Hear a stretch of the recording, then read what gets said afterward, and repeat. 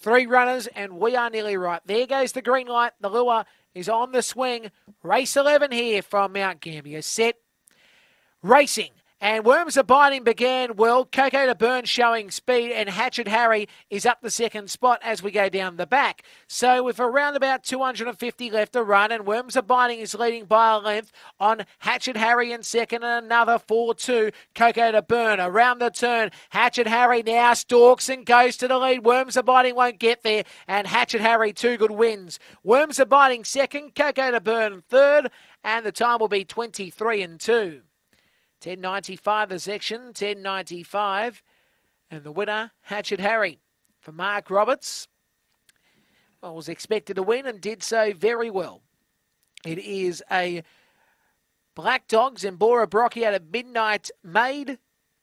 Second spot, going to 5 yellow in Worms Abiding for Scotty Blacksell. Black Dog, Worm Burner out of Maximum Bella.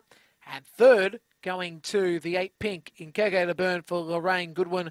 A Fawn Girl superior product out of Strength to Win. So there you go. It's 7, 5 and 8 the numbers, and 4 lengths between first and second, and a half between second and third.